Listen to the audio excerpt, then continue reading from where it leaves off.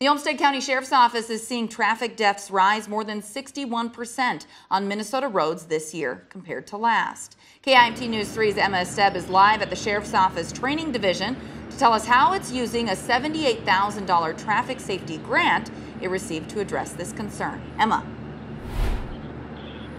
Hey Cami, yes, earlier today I was able to check out a new truck in this parking lot that was purchased using that grant. And this truck actually has the driver sitting at a higher vantage point, so it has them easier accessible to see distracted drivers on the road. And so according to Towards Zero Deaths, or TZD, distracted driving contributed to nearly 30,000 crashes in Minnesota from 2019 until 2023, making this addition needed now more than ever.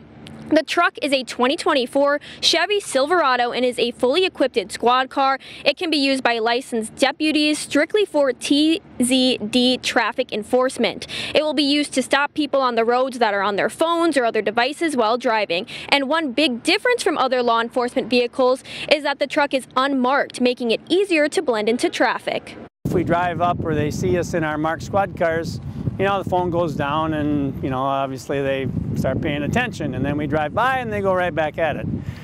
This vehicle behind me is going to be a little bit more difficult to do that.